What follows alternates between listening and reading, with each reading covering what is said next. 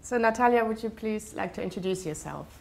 Yes, hi. I'm Natalia Berloff. I'm a professor of applied mathematics at the Department of Applied Mathematics and Theoretical Physics, University of Cambridge. I also work in Skoltech, Skolkovo Institute of Science and Technology, where we set up the Center for Quantum Materials. So with your colleagues, you've built a quantum device designed to solve a particular very hard problem. Could you tell us about that problem?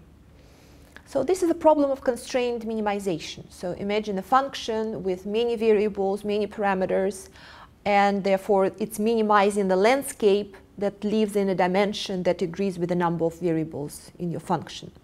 And of course, in many dimensions, it's very difficult to find the global minimum.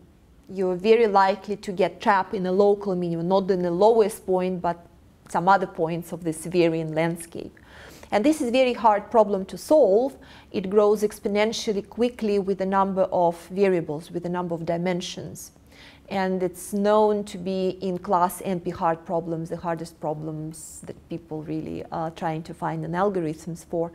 In complexity, it's very similar to travel salesman problem, the famous problem that many of us played when we were children, find an optimal way to pass through several given cities. It could be optimal in the time spent, optimal in the price paid, etc. And the complexity of this problem is growing as an exponential function with the number of cities. For instance, if you just compare various paths, various routes to find an optimal one, already for 60 cities, it will take 1 billion years on a classical computer to find an optimal solution. That's how exponentials really grow in this particular case. So instead of just doing this brute and force algorithmic search on many problems, you can do something smarter, and hopefully we found this way to do it perhaps smarter. So in our system, the physical system finds the global minimum immediately while it goes through phase transition. And how does the device work? So to do that, we use polaritons, quasi-particles that consist of matter and light. So the idea is that you need to design and grow stacked layers of selected atomic species such as gallium, arsenic, indium, aluminium, in such a way that we can control how electrons in the structures move and absorb light, absorb and emit light. And if shiny mirrors are placed around the structures, around the so-called quantum wells, then the light circulates between the structure, reflects from the mirror, gets back into the quantum well, etc. And this recirculation of the energy actually can be thought of as a new quasi-particle called polariton. It's 10,000 times less in mass and effective mass than the electron, billion times less than any atoms in any materials. So, but the particles of this kind, they can condense, they can form Bose-Einstein condensate. So they act as a little